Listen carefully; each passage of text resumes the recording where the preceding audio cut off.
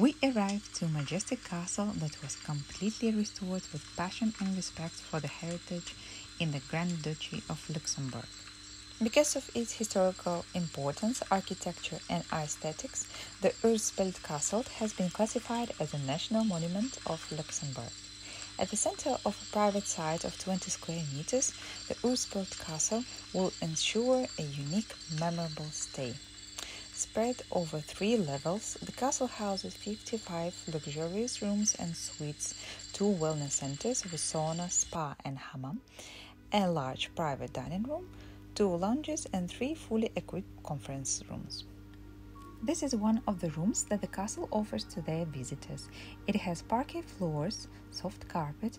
You also have an ability to order the extra bed, as it was in our case, and you have all the space required to create a unique, luxurious experience.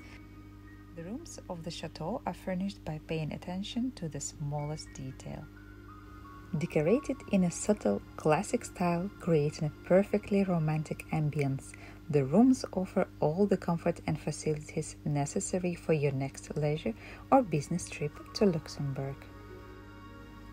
The view from our window was to the car park where the Tesla destination chargers are located.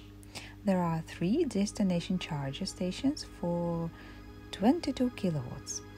The Urspelt Castle being the first partner of the destination charging program in the Grand Duchy of Luxembourg, and the charging is available to all clients, and it is a wonderful solution for overnight stay. The city of Luxembourg is located around 30-40 minutes of driving on the car from the hotel, so it is a little bit of a distance to count on.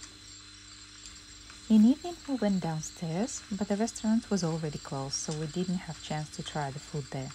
Instead, we were offered drinks that we took with a big pleasure to enjoy them outside next to fire in the courtyard of the castle.